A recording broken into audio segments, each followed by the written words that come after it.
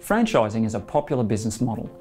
It allows you, as the business owner, to operate under the established brand of another business and to sell its products and services for a specified time. Before you decide if franchising is the best business model for you, it's important to carefully consider what you are agreeing to when you sign on the dotted line.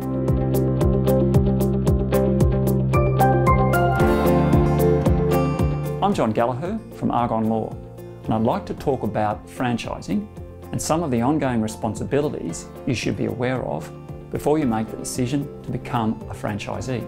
Firstly, most franchisees will need to lease premises in which to operate. Before signing a lease, you need to make sure that you understand your rights and obligations. These include things like ongoing payments under the lease, when you can be required by the landlord to refurbish the premises, and what your obligations are at the end of the lease.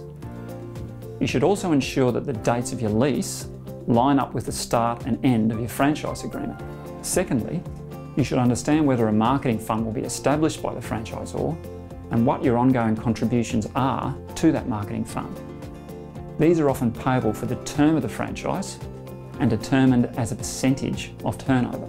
Thirdly, you should carefully review your franchise agreement to understand when a franchisor may require you to update branding, your shop fit out, or even site relocation. Franchisors often set minimum standards of performance to be maintained during the term of the agreement. You should be aware of the consequences if you fail to meet these obligations. Before entering into a franchise agreement, you should seek as much information as possible and get professional advice.